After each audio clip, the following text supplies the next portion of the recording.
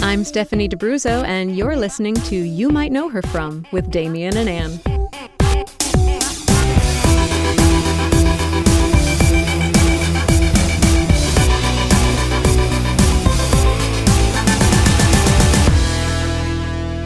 Well, welcome back to another episode of You Might Know Her From with Damien and Ann. I am Damien. I'm Ann. Welcome back to our show where we look into each other's eyes over Zoom, sometimes in person these days, now that case counts continue to go down.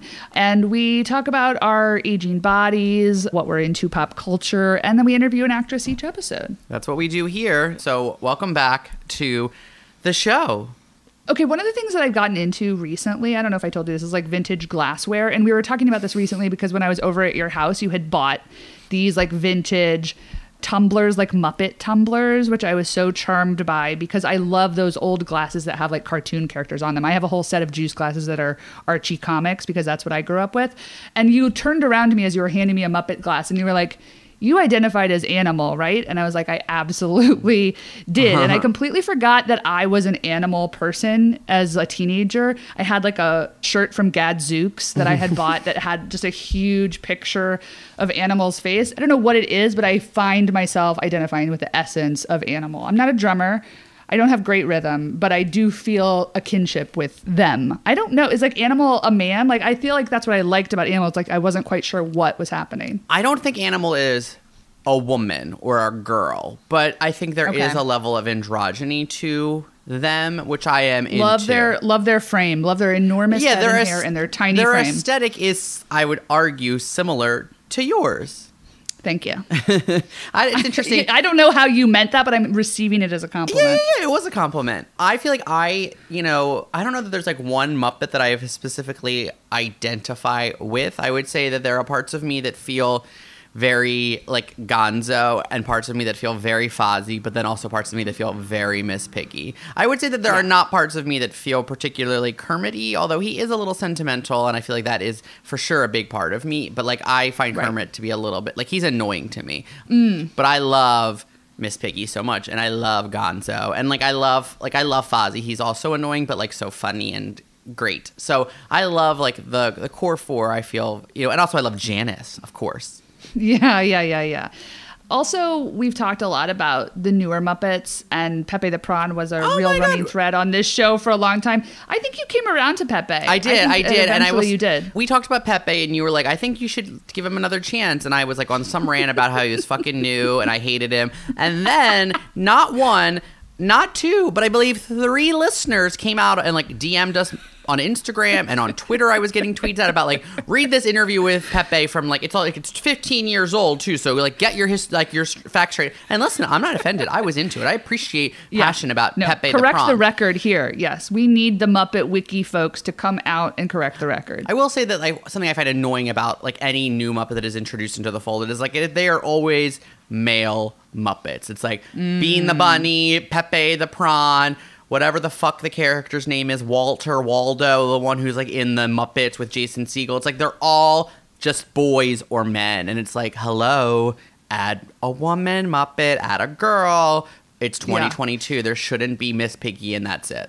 I have to say, though, I think like I don't remember when Abby Cadabby was added, but I was not into Abby Cadabby. Yeah, but it's different because she's like a Sesame Street Muppet. So like, yes, they are Muppets, but it's like she's not in like the films, There's a ton there are a ton of women.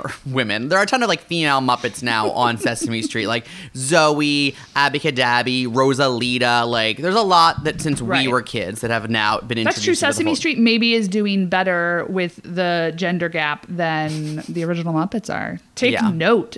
The Muppets are a frequent topic of conversation here. So this week's episode really is just firing on lots of cylinders and answering lots of questions of things that we've talked about here because we got to sit down with the very multi-talented Stephanie D'Abruzzo, who, has been a member of the Sesame Street company for almost 30 years, but also, was as a Broadway actor. She was Tony nominated for a performance in Avenue Q. And so we got to talk about like all of the things that are involved in being not a puppeteer, but a Muppeteer. You might know her from Avenue Q, Sesame Street, Elmo's World, Oobi, Scrubs, and the Unbreakable Kimmy Schmidt. We are here with actress, singer, puppeteer and Tony nominee Stephanie D'Abruzzo. Stephanie, thank you for joining us on You Might Know Her From. Aw, thanks for letting me come on and chat with you. And you are such a seasoned voiceover actor that you're actually recording from your own booth, which I have to say is very high-tech for our show, so we really appreciate you so much. I'm glad it's getting some use. Our audience may best know you from your work in the 2004 Tony-winning musical Avenue Q, or your 28 years as a company member on Sesame Street. But before we get into all of that, we need to ask you about your laundry list of theater credits. I Love You Because Off-Broadway, title of show at St. Louis Rep, Knuffle Bunny at the Kennedy Center, Carnival at City Center Encores, Greed, a musical of our times at New World Stages, The Winter's Tale at De La Court Theater. But here's the thing. And Jerry's Girl, where you've said you played Chita Rivera's track mostly. So our very important question is, please explain mostly. Well, Pam Hunt, who directed the Musicals in Mufti staging of Jerry's Girls at the York Theater in, oh my gosh, was that 2017? It was in 2017, I think, or 2018. I can't remember. Isn't that terrible? Yeah, it's time. It was so fun and it was amazing and just, years. So yeah, I think that in the original, Chita sang Gooch's song, but she wanted Christine Petty to sing Gooch's song, and instead there were little, song swaps between me and Christine Petty and Stephanie Umo. Just tiny little things, just based on who we were, which was great. It worked, And also, we love Jerry's Girls. Oh, I love that. That show was so fun to do. The music of Jerry Herman it's not only so fun, it's so singable. Totally. Yeah. Especially for a character belter like myself. It was so fun to be able to color with every crayon in the box. But again, no matter what song it was, so singable. Just so singable, which is great. Because when you're doing musicals in Mufti, you only have 5 days to rehearse. Oh my God. I mean, we were excited to sort of see all of these sort of other musical productions in your history, but when we were learning about you, it sounded like you sort of were determined to become a Muppeteer while you were still in college at Northwestern. Yeah. Can you talk a little bit about how those early days worked in terms of trying to pursue an acting career that included puppets and the part of it that didn't, and whether or not there was a push and pull there for you sort of with your training and education? For whatever reason, I applied to and got into Northwestern University. It was the greatest thing to start me on a certain path for many reasons, which will become clear later. And I lived with a lot of like-minded people. We would shoot silly movies at 3 a.m. I was involved in a lot of other people's video projects as an actor.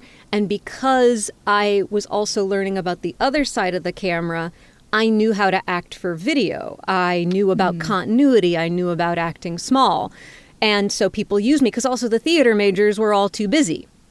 And at the same time, I was trying to audition for theater at Northwestern, which is a very competitive program. And of course I wasn't cast. I learned about being typed out very early on because I had gained the freshman 45 and had a hideous late 80s, early 90s perm. I was caught in a vicious perm cycle for many years, as some people in that era are familiar with. Most of my acting experience at Northwestern was doing student videos. However, at the time, like most college students do, I would watch the Muppets and Sesame Street and Warner Brothers cartoons, and Schoolhouse Rock is the little security blanket comfort food that we all do. Mm-hmm. But now, I'd always been a Muppet fan as a kid, but now I'm watching it with the mind of a performer. So I'm watching the Muppets and thinking, oh, geez, the guy who's doing Bert, he's also Grover, and he's also Fozzie, and he's also Miss Piggy, and he's also Sam the Eagle. And that guy, and oh my God, Jim Henson, he does Kermit and Ernie and Dr. Teeth and Rolf the dog. And all of a sudden I'm realizing what a great avenue for a character actor, and what a great way for me to play all the characters that I want to play without it mattering what I looked like. So that got me on the path to teaching. I taught myself puppetry for television. I had an epiphany. I said, these are the people I want to work for. And it's not because I fell in love with Wiggling the Doll. I fell in love with the character acting and the character-driven comedy. Muppets and Sesame Street were doing it better than anybody else. So I was always performing with my face, but puppetry, again, just became this way to do anything. And it could transcend my height, my weight, my gender, my species.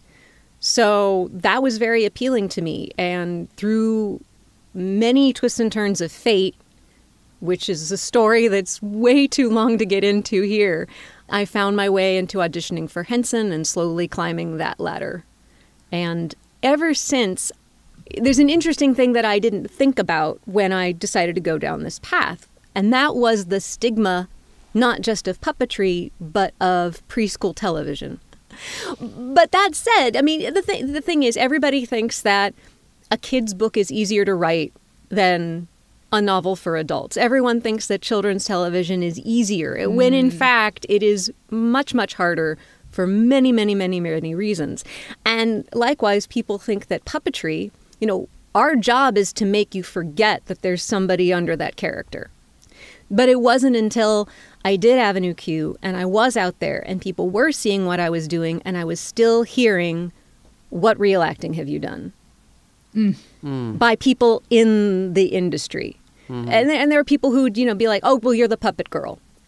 I would go into a voiceover audition and someone would say, well, we don't want anything puppety. And that's not how I approach characters. No matter what I do, whether it's a puppet character, an animated a voiceover character, an onstage meat face character, as it were, I approach them all from character perspective. But anyway, any choices that I make about performing are basically, hey, you're asking me to do a gig? Yeah, I'm going to do that gig. Because at the end of the day, I just really love to perform. I mean, we're going to get into, your extensive work on Sesame Street, but I love hearing, it's fascinating the way that people sort of don't, it sucks the way that people don't take it seriously because it took, like you said, until Avenue Q for people to sort of see the breadth of what you were doing. Mm-hmm. We also heard this interview where you were talking very fascinatingly to me about how usually, you're used to doing puppetry with your arms above your head. Yes. And that because it was a staged reading, you ended up doing the beginning of Avenue Q with it like at your chest level. Yeah. And that actually people were like, what a bold concept. And you were like, actually, it was for the reading. But then that you stayed, like you had to integrate that into a new performance style, which I thought was really fascinating. I don't know that there's a question there, but I thought it was actually really a beautiful way to sort of incorporate the actors into the show. I'm glad that you found that fascinating. It was a fascinating story because the other thing that we didn't realize when we were doing those readings, because originally Avenue Q was going to be a TV show. The original title was Avenue Q Children's Television for 20-somethings. And that's why, one of the reasons why I was brought into the first readings is because I'd worked on Sesame Street. And Can I interrupt you for a second absolutely. To just say, did Sesame Street have an issue with you doing Avenue Q since it was essentially a parody of Sesame Street and sort of risque material? So here's what's interesting. At the beginning, and this was at a really interesting time in the Henson Company history, because at the time we did the first reading in York Theater in 2000, the Jim Henson Company owned all of the Muppet characters. Right now, all of the Muppet characters are owned by 3 different entities. The classic Muppet Show characters are owned by, and the Bear in the Big Blue House characters are owned by the Walt Disney Company. The Sesame Street characters are owned by Sesame Workshop. And the Fraggle Rock characters, Labyrinth, Dark Crystal, and most everything else is owned by the Jim Henson Company. But at that time in 2000, all of them were under one roof. And I believe Cheryl Henson had come to one of the early readings. I don't remember who else from Henson had come, but there were a couple of people who had come in the early days. The biggest problem that anybody had was that the first Trekkie monster actually was a green cookie monster with Spock ears and the blue tunic with the Star Trek insignia. And in many ways, in some ways that changed because Cheryl Henson requested that they not have a character look like Cookie Monster. And in some ways they knew that Paramount would probably sue because of the Star Trek, right. similarities. So, they didn't have a problem with the design of Rick's characters. And we didn't do what other shows have done in the past, where it was a send-up of Sesame Street. You know, it was a show with puppets that taught lessons to 20-somethings rather than to preschoolers. And the first version of the show was more breaking the fourth wall. There was a whole thing with the word of the day is irony. But Sesame Workshop, I am a year-to-year freelance performer on Sesame Street. That's just the way the puppeteers' contracts are, especially because at that time, I wasn't playing a main character on the show. Almost all of the Sesame producers came to the show and loved it. The most ticket requests, the most house seat requests I got was from Gary Nell, the CEO, the then CEO of Sesame Workshop. He was taking the Beaches clients, the sponsors of Sesame Street, to the show. So because there was a disclaimer on it saying, this is not sanctioned by the Jim Henson Company or by Sesame Workshop, you know, we recommend this is not for children. This is a 13 and over show. Because it wasn't really a parody of Sesame Street. I think so many people like to just go to the easy explanation of a show. Oh, it's Dirty Sesame Street. No. It's not even dirty puppets. It's you know, it's a boy meets girl in the big city story, and it just happens to share life lessons that we all learn in our 20s, and it's done with puppet characters and human characters. It feels familiar because of Sesame Street, but it's not really Sesame Street. So can I set up for our listeners sort of the breadth of your work at Sesame Street? You've been a Muppet performer on Sesame Street since 1993, and then in 2015 you took over the role of Prairie Dawn, a role that you inherited from the original Muppeteer, Fran Brill. You also play or have played Lulu, Curly Bear, Elizabeth, Mrs. Crustworthy, Lady Crunchington, Cookie Monster's mom, Grover's mom, Elmo's mom, May, Bert's mommy, Aaliyah Michelle Muppet, and many, many, many, many, many others. Those are just a few that made me laugh. You've done your homework. So knowing that you play or have played so many of characters and have so many voices in your arsenal, who do you miss playing, or who do you wish was a more primary character? Oh, wow. The character Elizabeth that you brought up, she was a character who first showed up in 1997. She was just an Anything Muppet who showed up at the end of an episode. There was a whole episode. It was one of those first episode of the season shows where this new kid, Jerome, moves to Sesame Street and he gets introduced to all the characters on the street, and he's carrying a picture of his friend from home, Elizabeth. You know, I miss my friend Elizabeth. I wish my friend Elizabeth could be here. And she shows up on the last page. Early on at Sesame Street, you get the breakdowns of the casting because you don't audition for every little role that comes up. You're in this talent pool, and the puppet captain at the time, Kevin Clash, he'd be like, oh, this butterfly, that'll be so-and-so, and this talking tomato, that'll be so-and-so, and Elizabeth, okay, that'll be Stephanie. And so I see that she shows up on the last page, and her parenthetical before her line was loud. Just said loud. And I saw the puppet, and she had this fantastic screaming red hair with the blunt bangs and the blunt pigtails and a little parochial school uniform. And I just knew exactly what I wanted to do. And I just came out and I said, hello, Jerome! I'm here! We're visiting!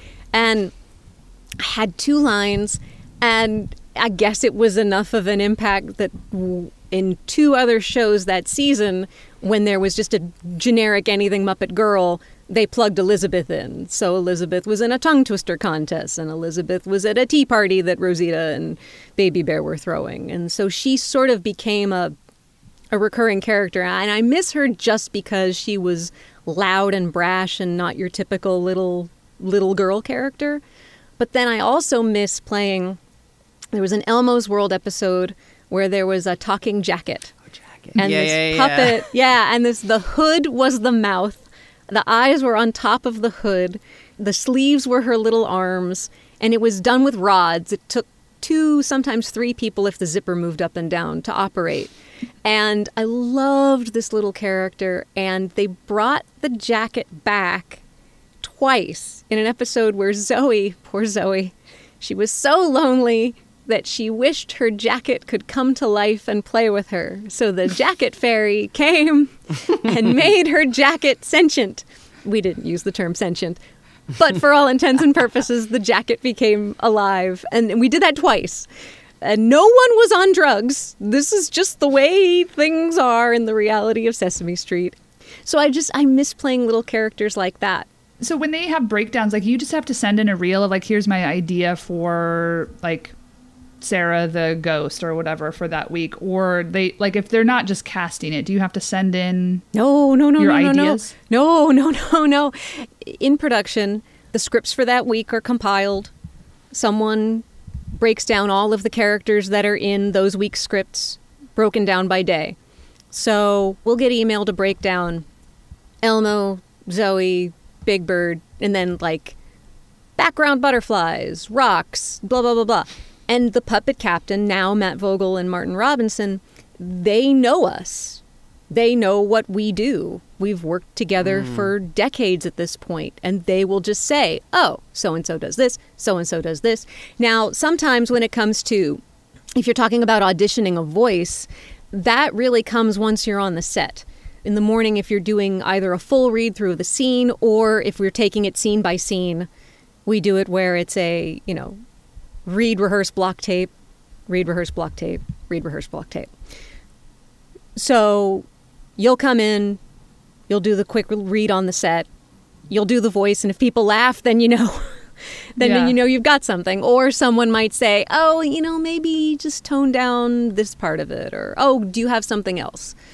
And we always try to do, at least I always approach characters where I'm always inspired by the look of the puppet. We don't always know what a puppet's going to look like, especially in anything Muppet when we come onto the set.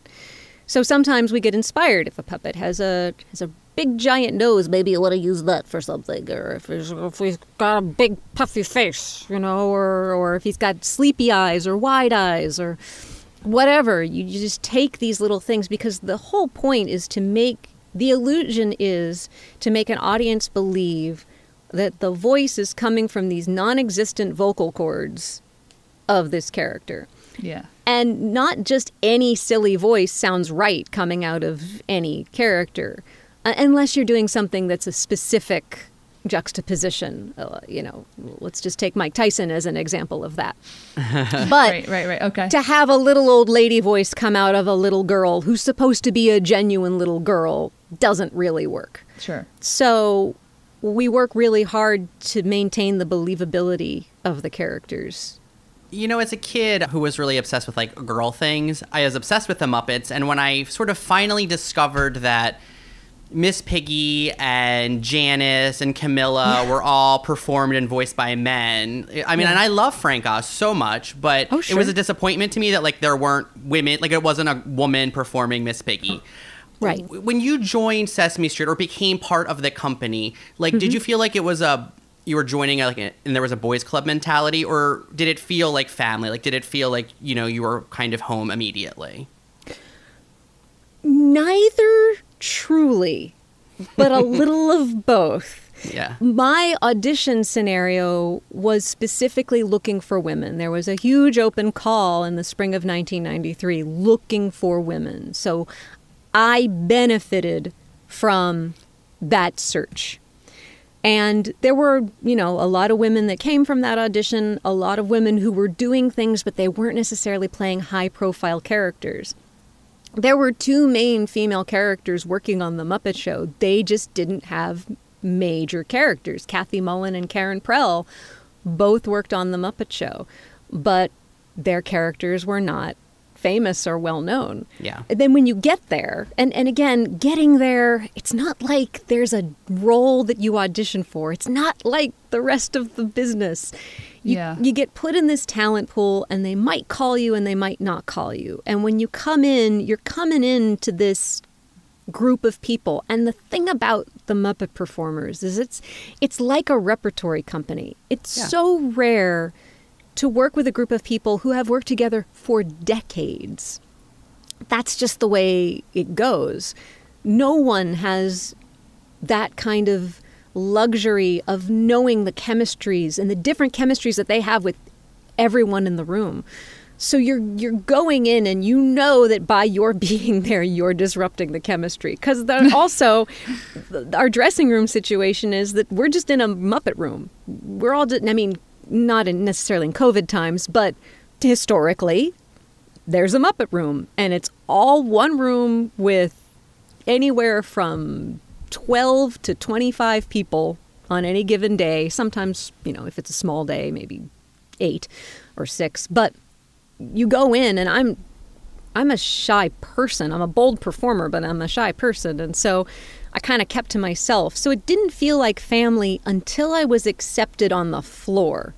It feels kind of like SNL, but Yes. you also have this skill set of being a puppeteer. So you have to be an actor and an improviser and maybe be able to like write a little bit and be able to sing or be musical a little bit and then also be a puppeteer. And so it's sort of like some people will rise to the top and be used all the time, and some people maybe will be utility players and have to prove themselves. It just seems like it's a really specific type of thing that I feel like that's what comes to mind. It's like kind of like SNL a little bit. Yeah, and the difference is you have someone casting you in those parts a lot. You can't write for yourself unless you have them. I mean, maybe some people at some point in their career can, but definitely not early on. They can come with ideas, but I was never that person.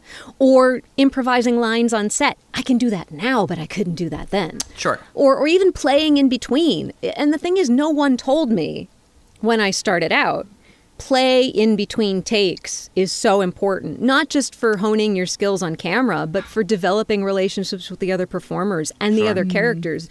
Even if you just have this little anything Muppet on who's never going to show up again, you should be able to stand your ground as an improvisational character and have a conversation. And sometimes, people are tired and they don't want to play, but sometimes it's just fun and you get caught up in that. And I didn't know that was okay to do for many years. So there is sort of an invisible ladder, the invisible hierarchy. It exists, but it doesn't exist. At least when I came in, it felt like it did. Oh, these are legends. I can't possibly do that. May I ask a very, very super specific question, which is, again, kids who are obsessed with like girl things. So Betty Lou is another female Sesame Street Muppet that we grew up with. Like, she was of our generation. And, I loved her because she was one of the few girl Muppets on Sesame Street at that time. So that's sort of a two-part question, which is like, where is Betty Lou? And did you know that there's this whole contingency of people online who say she was sort of phased out because she was like, essentially, she and Prairie Dawn were not different enough that they could both exist? Like, is there beef between Betty Lou and Prairie Dawn? I don't think there's beef between Betty Lou and Prairie Dawn as characters. Originally, they were both played by the great Fran Brill. I don't know the etymology. When I was growing up, I remember I always thought they were like cousins because they looked the same. I don't know if that is canon or true. I honestly don't know. And again, I'm not casting really shade important on anyone, but if you look back, it's hard to think that no one had imagination as far as little girls were concerned on the show. They were the same pink blonde little girls, only one had braids and overalls and the other like one got a wig and one had yarn hair. Yeah. See, the thing about failed characters, and I have had many failed characters, it's never the fault of the performer. It's the fact that sometimes the writers run out of ideas. Or they think, oh, this character could do it better. Or we've just run out of things for this character to do. So it sort of fades away. So I don't think anybody ever says, we're getting rid of Betty Lou. It's the same thing. Elizabeth was on for 3 seasons. And I don't think anybody ever said, we're not going to write for her anymore. There was a time where the writing staff got culled down and the writers who would write for the characters that I played just were part of the culling. Also, there are times when they say, we really want to focus on our main characters. We want to focus on the tertiary and the secondary characters sort of get less love just because they're not the main characters. So I don't know exactly why Betty Lou was written off, but I know there's no beef. Prairie did not have her taken care of. Parent Trap, a skit. You guys can do a parody. Bring her back. Bring her back. I want to know, because I'm very curious about, so what was it about Betty Lou that you enjoyed, or like, I'm genuinely curious because I don't remember her having, for lack of a better word, a hook. You know, like, it's interesting. I think that it really, I mean, Anne can attest to this, not that we've known each other since we were children, but like I just loved all the girls that had like blonde hair as a kid. Okay. So I loved both of them. And then I think at a certain point I realized they were not the same character, which kind of tracks for, I think, the confusion that some folks online were talking about. But I'm just like, I have a soft spot for her now because I know that she's the underdog in this situation. So I'm like, yeah, bring her back in and she'll teach kids about blended families if she's like Prairie Dawn's half sister or something, you know? That would be interesting. The problem is Prairie Dawn's not even on the show that much anymore, so that would be harder to do. Sadly, it is what it is. Are you telling me there's no show Bible for Sesame Street? So they're just like, that one's gone. We're not, like, you go to the Vampire Diaries and they've got like 400 pages on like this person's family tree. There's none of that. So not being a writer on Sesame Street, I cannot truthfully speak to that. I'm sure there is a character Bible somewhere. I mean, I know that at some point that Betty Lou and Prairie Dawn were in a style guide from the 70s. But as far as what's happening today, I don't know how the characters are presented to up-and-coming writers. But presenting certain things in certain ways, there are reasons why certain characters work for the curriculum of the show and certain characters might not as much. I do know that a lot of thought is put into the curriculum and what we're going to do. But yeah, there always is a focus on the main characters because, and this is something that we've been told, because our audience is mostly 3- and 4-year-olds, they don't want to overwhelm the kids with so many characters to keep track of. It's like watching the first episode of Downton Abbey. I remember watching it thinking, this is just, how am I going to keep track of all these characters? And I was in my 40s. Right. Yeah, I think I was watching Sesame Street like well into my like 12 years old. Oh, good. That's good. It's good content. Yeah. Well, hey, I mean, all over again. You know, people discover things that we've been doing for years. Like it's that whole Elmo, Zoe, Rocco thing that's just blown up. They've been doing that for, almost 20 years. And people have just discovered it like it's brand new. So we try to make it as fun as possible. It's just we have to make room for the real stuff.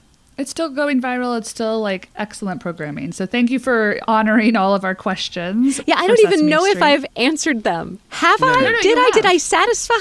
Yeah, we're bringing Betty Lou back. That's what I got out of it.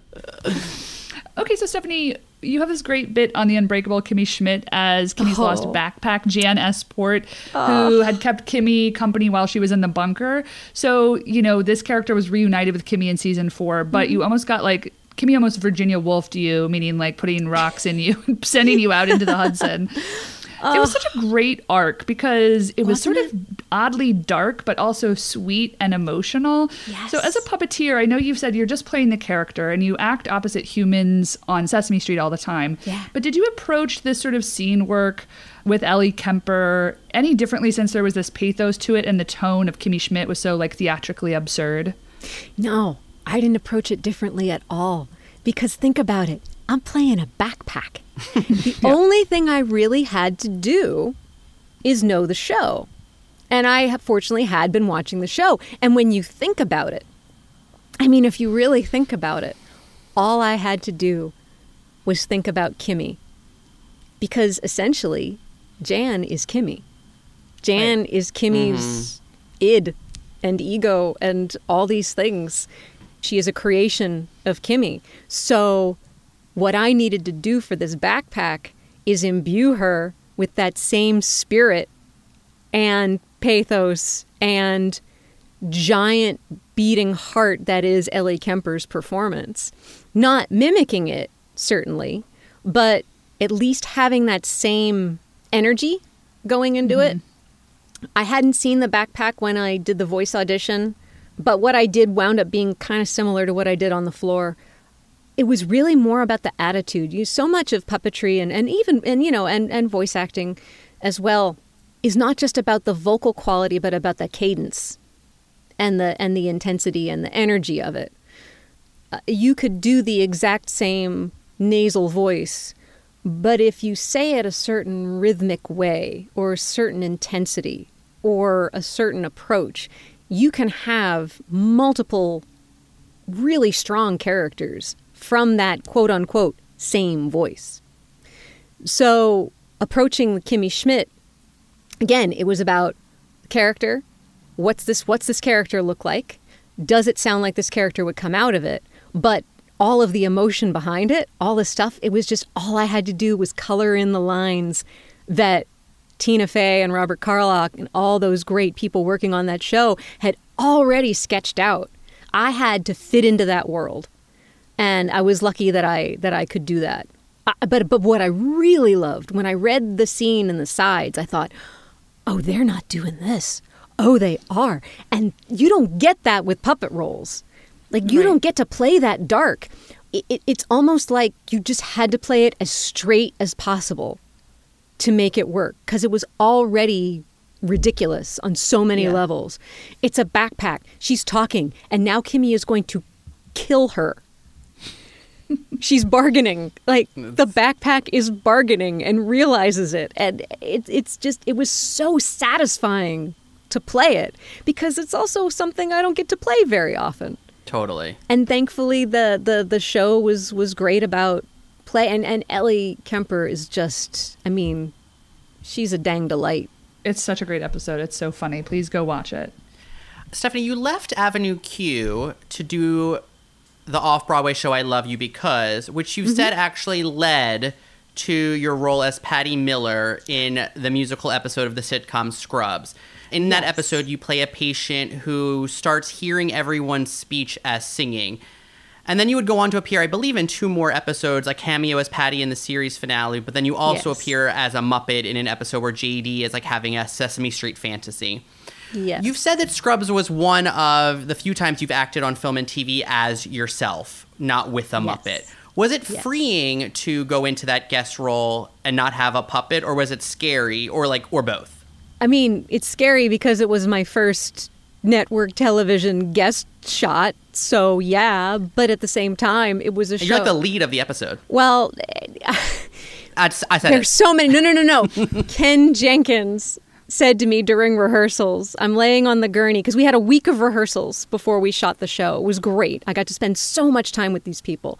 And I was such a fan of the show going in, and I think that helped. I knew the show. But I remember him saying to me, if they don't believe you, then we don't have a show. If they're not on that ride with you. Like, day one, I'm like, oh, no pressure here. Any nervousness that any actor would have about doing their first network guest shot, you'd have. But as far as getting to play myself versus a puppet, the only difference is, oh, maybe I shouldn't eat so much salt.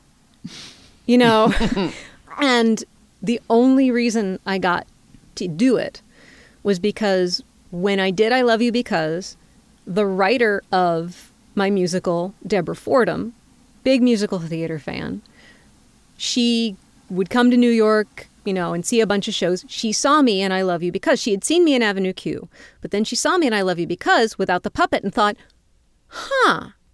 And she thought of me, for whatever reason, when she wrote the episode, pitched me to Bill Lawrence.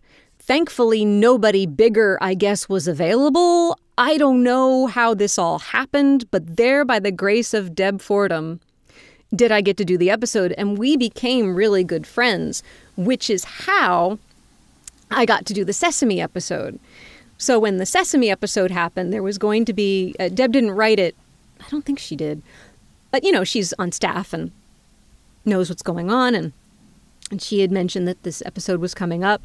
I'm like, man, that'd be great, but I'm never going to get to do it because I'm not a main character.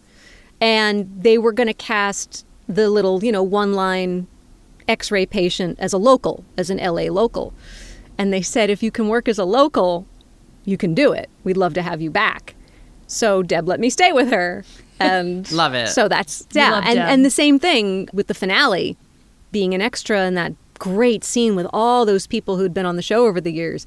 If you can come out and work as a local, we'd love to have you. And so again, Deb put me up, and God love her. That's how I got to have my relationship with that show, and I'll always be grateful and cherish it. I've been very lucky.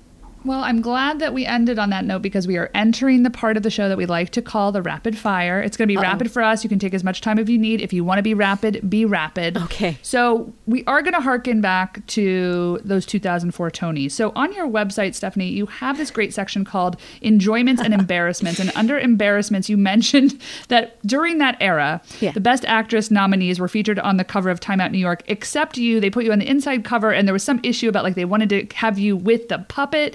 1, fuck them. 2, did you tell them to fuck off? And 3, of those 4 other nominees, which woman most seemed to have a hand up her ass? Idina Menzel, Tanya Pinkins, Kristen Chenoweth, or Donna Murphy? I can't say a bad word about any of those women. I can't. Like, I'm not saying I wouldn't dare. I'm saying I can't. Because they were good. They were good. They were wonderful. Okay. It wasn't their fault. You know, I don't think any single one of them said, I won't do this if Stephanie's here. They didn't know. I mean, by all accounts, they didn't know. And I was still so new to the theater world that, the rationale was, it's the new divas and she's not an established diva. And, I knew the score. And again, I think it goes back to stigma. And I had been self-deprecating about the category. I mean, I started calling myself the Professor and Marianne as soon as the nominations came out, because I really was, and the rest, because it really was it was ridiculous to be included with these just powerhouse, legendary women. At the same time, it stung that twice the New York Times referred to me as the Dennis Kucinich of the Best Actress race. And the great thing about being nominated for an award is that no one's lost until they lose. Except in this case. People made me feel like I'd lost before I lost. I had no illusions that I would win, but at least give me the time of no one's won this yet and no one's lost this yet. That made me feel like a loser. And that just brought me back to middle school. And no one wants that. Of course. That sucks because also Fine Fine Line is like musical theater canon at this point. You know, well, yeah, like, but so are all the songs that those women sang. I mean, sure. But like anyway, you were excellent and also like making headlines, and that show was such a huge success. Oh, well, that's very kind of you. And I appreciate that now. You know, there is no one thing you can do that suddenly makes the business all better. Boy, this is so not rapid fire. No, I love it. Honestly, we loved your website so much. Please go to the website. It is so funny and so charming, and there's so many goodies there. Thank you. It's all me, so that means a lot. I had no ghostwriter. We are obsessed with the segment on Sesame Street where Patti Labelle sings the ABCs. Listeners, if you haven't seen it before, pause and go watch it. I honestly, my whole Fire Island house, we pass around a bottle of poppers and we watch it, and I always was like, stare at Prairie Dawn. I think this was 1998, so I assume that Fran Brill is operating Prairie Dawn in that particular scene. Were you on the floor Muppet, though, while Patti was belting? I was doing Zoe. For a long time, I thought I was Prairie, right? Because my memory remembers it differently. But then I went back, and I'm like, no, I was Zoe. I was behind the piano. But because of the things that happened near Prairie Dawn, and I will tell you a secret, and I don't know whether you know the secret. There are two secrets of that amazing performance. I can't handle this. One, there were cue cards. For the ABCs. Yes. But I think that's because the legendary great Patti Labelle would get so caught up in the music that I think it would be easy to lose one's place. Do you know what I mean? Because it starts out very slow. Yeah. So the biggest secret is that in the middle of one of the takes, Bert's eye falls off. And Noel McNeil, who played Bear in the Big Blue House, and he was Keiko on Oobi and has been a puppeteer and does mascots on Last Week Tonight, he was in Bert because and the eye fell off, and if you'll notice, at one point, so they cut to a close-up of Patti, and then toward the end of the song, you'll notice that you only see Bert in profile. Wow. Because Noel is trying to hide the fact, he's trying to keep the missing eye upstage.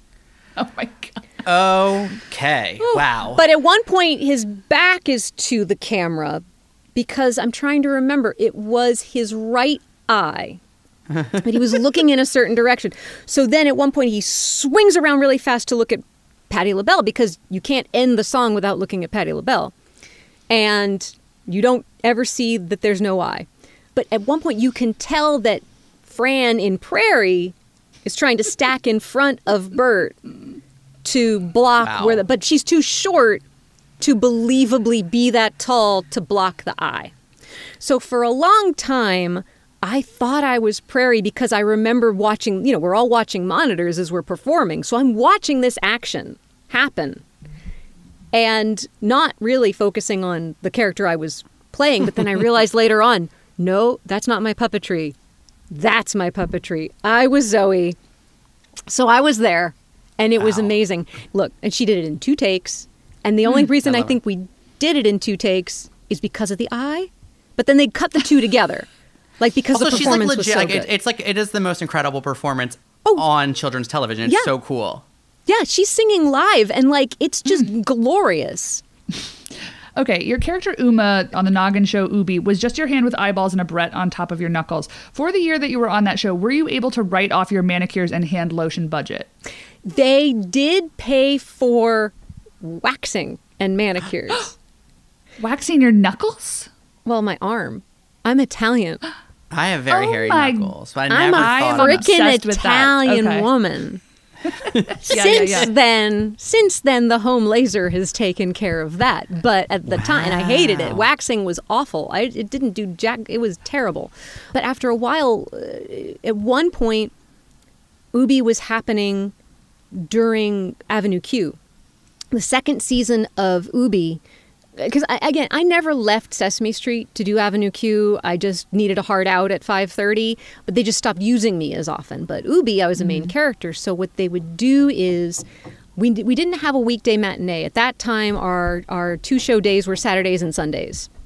So during the week, we didn't have a show on Monday night, and then Oobi would do a show without Uma on Wednesdays.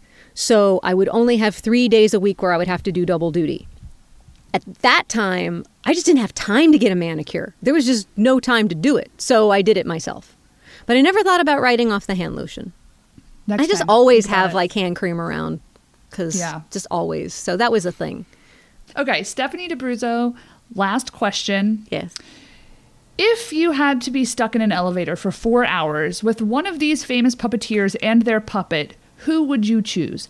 Sherry Lewis and Lamb Chop, Sid and Marty Krofft and HR Pufnstuf, or Waylon Flowers and Madam? Waylon Flowers and Madam. I would absolutely. I'd want to hear Hollywood Squares stories. Yes. I would want to hear about the experiences. I mean, it might get a little much with Madam, but I think even Waylon Flowers would take off Madam after a while and just say, you know what, let's just talk. Because I'm tired. I can only do this for so long. Stephanie DeBruzzo, thank you so much for joining us on the show today. This has been such a pleasure. Thank you so much for being so nice. I did not know what to expect when I came in to chat with you both. It's been lovely to meet you, and thank you for not being mean and making fun of me. And oh my gosh, your research. You did your homework, like major homework.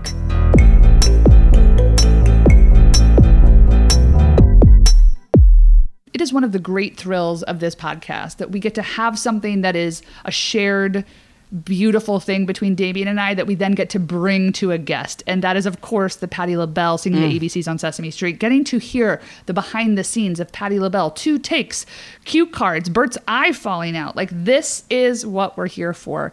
If you haven't watched the clip, if you didn't pause the episode to do it, I'm telling you once more, go watch the clip. It's one of the greatest things in all. It's like why YouTube is invented. Thank God it exists for posterity. Thank God. Also, I'm very into the fact that Stephanie essentially taught herself puppeteering, because I remember as a kid at the public library when my mom would be gone, I would have 45 minutes, an hour to myself to explore the library and pick out whatever I want. When I was older, that would be me going and masturbating privately to Dennis Rodman's autobiography in the corner, just rocking back and forth gently on the floor. But as a younger person, that would be me asking the librarian to help find books about ventriloquism so I could teach myself ventriloquism, because it was my greatest goal as a child. Can you throw your voice? I know that's not... I can't throw my voice at all. I really did try her a long time, though. And I really worked hard at not moving my mouth. I know this is an audio, like this is an oral medium, so no one can see me moving my mouth. But I really did try hard. I think most kids at some point tried it, honestly, if you ask me. Did you do it too? Yeah, of course. But I didn't have the discipline to teach myself any skills, period. What are your talents, Damien? Well, I love to talk. Is it a talent? I can watch 4.5 movies in one sitting. I know how to Google. I know how to find someone's phone number on the internet with just knowing their first name and the city they live in. If I can find them on, whatever. Like, these are my talents. So yes, I'm super impressed with Stephanie D'Abruzzo's discipline and dedication, and also just like her enormous talent. I mean, it just feels like a embarrassment of riches. I'm jealous. Also, if you haven't been to Kaufman Astoria Studios out in Queens, which is where Sesame Street has been shot, I think for the last 30 years, it hasn't always been there, but for the most of its last tenure, it has been there. And I lived in Queens for years, and one of my favorite memories is going to the Astor Room. It was like this bar that's right next door. It used to be the mess hall that is attached to Kaufman Astoria, the old movie studio from the 30s. But now it's sort of this fancy restaurant. Anyway, I got to know the bartender, and I became friends with the people that ran the place.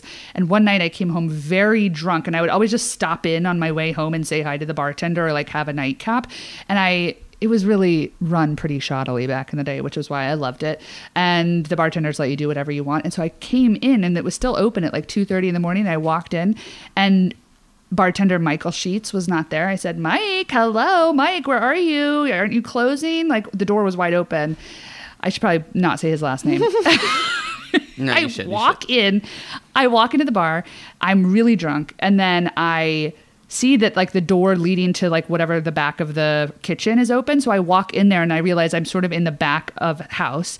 And then I keep walking, and I'm like, Mike, hello. And then I see steps downstairs. And then I'm like, I'm taking those steps down. I was very brazen. So walked downstairs, opened a door, and realized as I walked through the second door, which was glass, that I was inside Kaufman Astoria Studios. And it was 2:30 in the morning.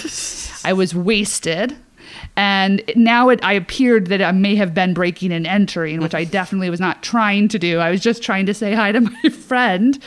And I started walking through, and then I saw Sesame Workshop signs, and then there were dressing rooms. And I was like, oh my God, I'm literally in Sesame Street, at 2:30 in the morning. It was the most incredible thing. And I was like, this is my life. Can you believe it?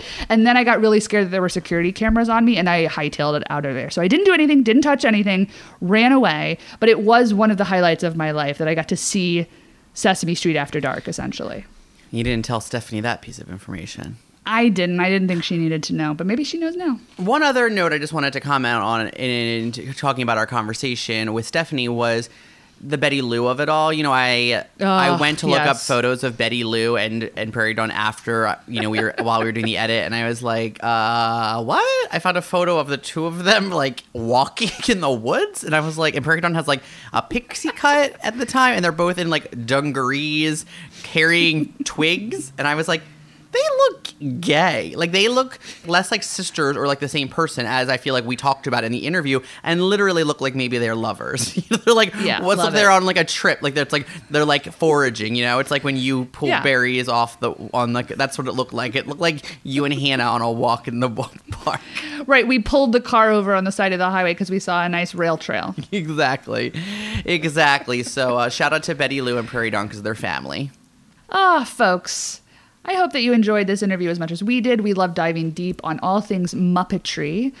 But we wanted to take a second to thank some of the people that have come out of the woodwork in the last couple of weeks to just say thank you for the podcast, which we so appreciate. Send us names, send us recommendations. And so we love hearing from you. Thank you for sticking through this whole transition that we've had to go remote during the pandemic. And now we're hoping, we still haven't done our in-person interview back with an actress yet, but we're hoping that is on the horizon. So we just wanted to shout out a few of the people that have really come through, leaving leaving reviews, sending us DMs. We see you and we thank you so much. I just really wanted to thank the following people. And it's important that you know that a gay rabbi follows us. Thank you, Rabbi Jessica. It is very important that we have a gay rabbi in our corner, so thank you. God, I'm Such a Dyke for promoting our Rachel Shelley post and sending us love. We so appreciate you. Tony, thank you for your lovely note about the Jody Long interview. We love talking to her too. And reminder that her one-woman show is opening Bucks County Playhouse this summer. Also, thank you to Heathcliff and Joey T for both of your suggestions. Also, thank you to James. I am so appreciative that you are also on the Kim Cattrall train and are trying to find ways to bring her back on to season 2 of And Just Like That. I am certain that Michael Kettrick King is listening to this podcast and knows what to do if he knows what's good for him. Folks, follow in the footsteps of these fine people and leave us a 5-star review on the Apple Podcast app. That's the best thing you can do to boost us to the top of the algorithm and help us get in front of more people so that we can keep doing this thing that we love to do for you, for us, for the women who deserve to have these full-length interviews. That's what we love doing. So if you can leave us that 5-star review with some words, an emoji, a name will do. We love you. Thank you so much. Now, let's get down to brass tacks. Damien, I need you to do what we do, which is connect this week's guest, Stephanie D'Abruzzo, to next week's guest via a series of actor connections. Can you do it for us? You know what? I think I'm up to the task. Stephanie D'Abruzzo was in Avenue Q with former guest of this show, Anne Harada. Anne Harada played Linda, the stage manager on Smash, which also featured another former guest of this show, Becky M. Baker, who of course played Karen Cartwright's mother. Becky was also Hannah's mom on Girls with Allison Williams. Allison Williams was in that terrible live production of Peter Pan with Minnie Driver, who was full of beans in the Boston-based film Conviction, which also starred Gina Gershon, who was in Showgirls with Elizabeth Berkley, who of course starred on Saved by the Bell, which Leanna Creel also controversially starred as Tori. Leanna Creel, alongside her triplets Joy and Monica, also starred in The Parent Trap 3 with next week's guest. And baby, we are leading with one of our most esoteric credits, so get into it. That made me feel really alive. That review of Minnie Driver, having Minnie Driver be called full of beans in Entertainment Weekly is one of the best things I've ever seen put in print. What a beautiful thing to bring that to our audience. So folks, there are some things that are just emblazoned in my brain. One of them was that Entertainment Weekly description of Jennifer Connelly having dirt in her hair that we got to bring to Shreya Agdashlu. Another one of them was the review that they did for Conviction, where they said that Minnie Driver's accent was full of beans, and me and Anne laughed about it for about 5 hours. Actually, remember being on the set of Very Mary Kate, passing it back and forth because we had discovered it, and we just couldn't stop laughing about it. So God bless EW for serving those two pieces of information that I will never forget. Oh, it doesn't exist anymore. It's only online. R.I.P. Folks, if you think we're full of beans and like what we're doing here, please find us on social media. You can follow my best friend, Anne, over here.